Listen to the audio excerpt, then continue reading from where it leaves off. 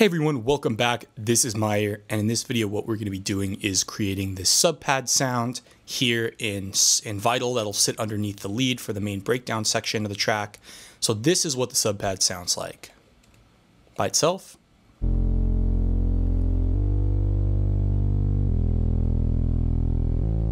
Now it's a very basic sound, but sitting underneath the lead it makes a big difference.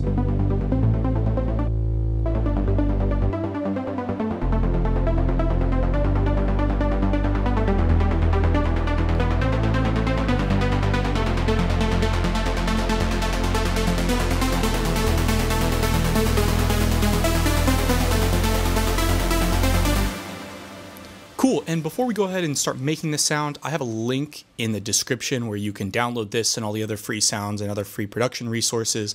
And if you like this sound, I'll have a link to my Vital bank with ReOrder, where we have over 130 other cool sounds. Let's go ahead and get started. So what I'm going to do is go ahead and name this channel SubPad and give it a color. I kind of like making these subpads a deep purple. I like making my bases blue and my pads purple, so like a base pad or a sub pad. I try to do deep purple, which is kind of that combination of blue and purple. And to follow the MIDI, what we really want to do is just grab the bass notes of the lead. So the easiest way to do this is to just create an empty MIDI track, and I'm going to drag this out, and Command J consolidates it, that way it's not repeating. So now when I come over here and I mouse over, basically, I'm going to focus it on this, and we're just going to pencil in notes that follow the bass note like this.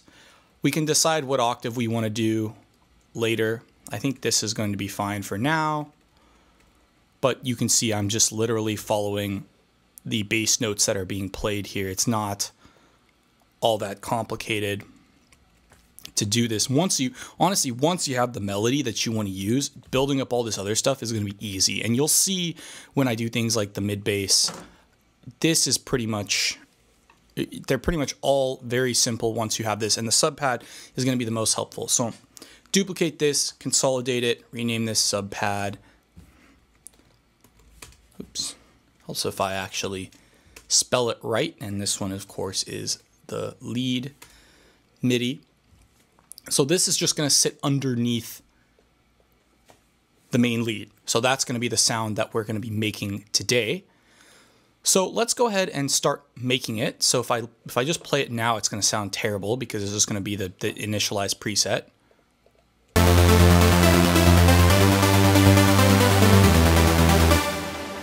And let's go ahead and solo this.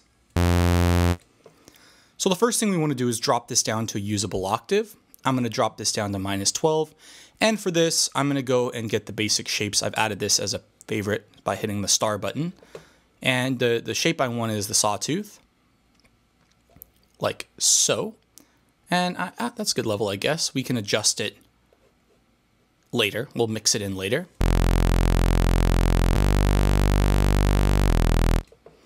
First thing, I want this to only be playing one note at a time. So I'm going to bring the voices down to 1.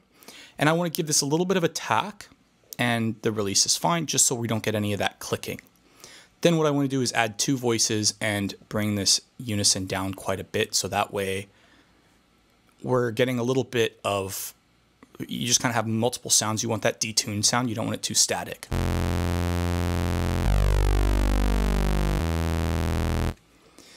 And there might be a little bit too much stereo width here too. So I'm going to go into the advance and bring the stereo unison down to about 50% to start with.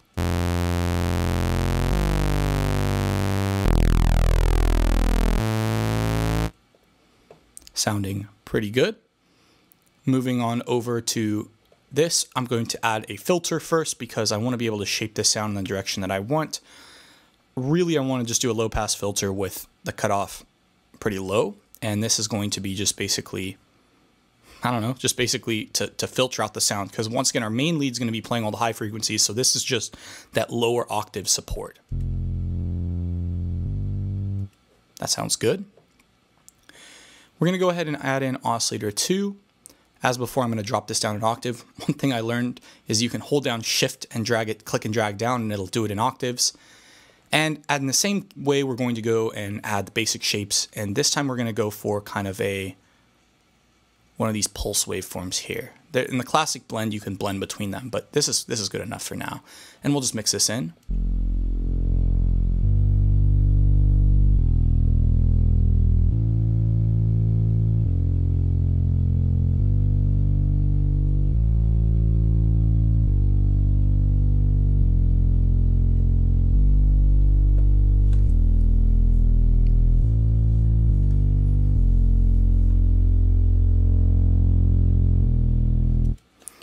It's a very basic sound, but when we add in the lead, we'll be able to hear what this actually adds. I don't really think this needs all that much more.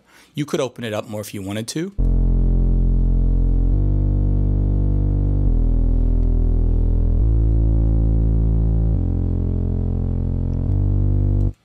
So let's hear them together.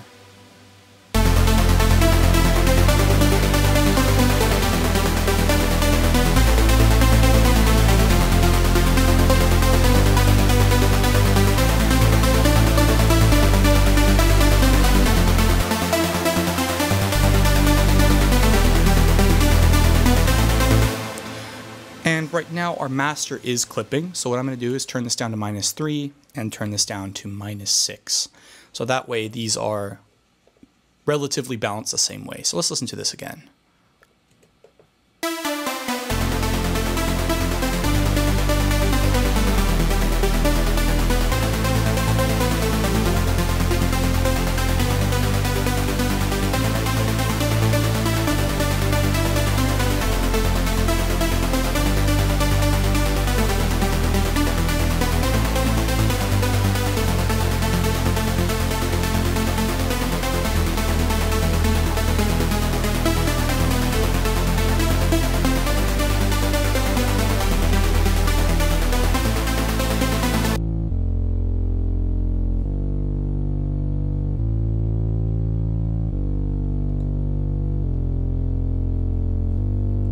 The last thing I'm going to do is turn on this legato, and I'm not going to adjust the slope, but just add a little bit of glide, and that's just going to keep these notes from being too clicky. The thing I don't want is it sounding too abrupt when the notes change.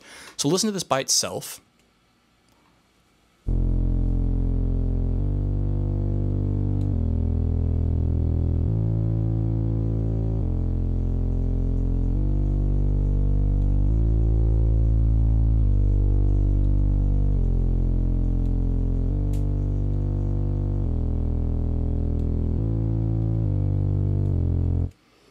Sounding good. That's how you make a SubPad. It's not a sound that's really going to win any awards, but it really does help fill out that lower end of the lead when we're there in the breakdown. And basically, the way we would do this if this was an actual breakdown, we take our mod wheel, which we mapped the last time, and what I'm just going to do is go ahead and show these parameters, wiggle the mod wheel a hair, right click, and show all the automation. And now I can unconfigure this. We can basically use this to open up the mod wheel. And generally what you do is you do a curve like this, where you hold down Alt and you can make it this exponential sort of curve. And we'll duplicate this. So let's take a listen.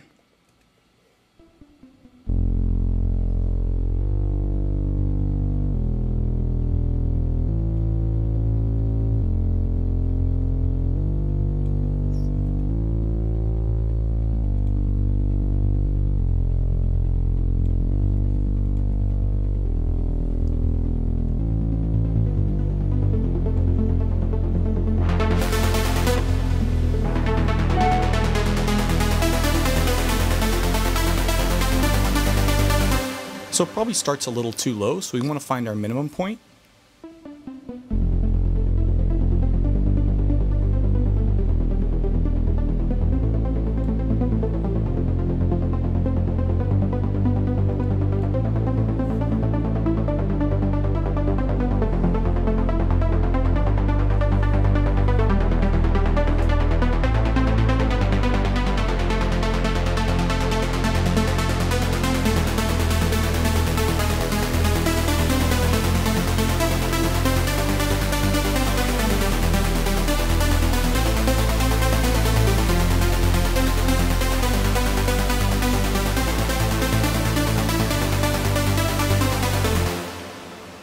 Sounds good.